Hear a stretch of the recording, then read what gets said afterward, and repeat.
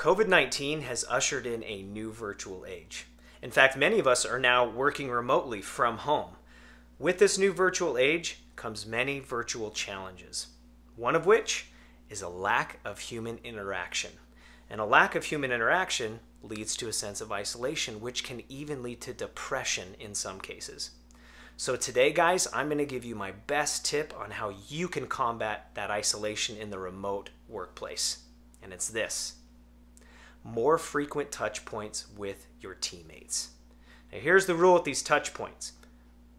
Don't make them an hour long. Don't make them a half hour long. They can be 10 minutes. They could be a DM. Just as long as you're not talking about work. Talk about life. Ask them how their family is. Ask them how their dog is. Ask them how life is.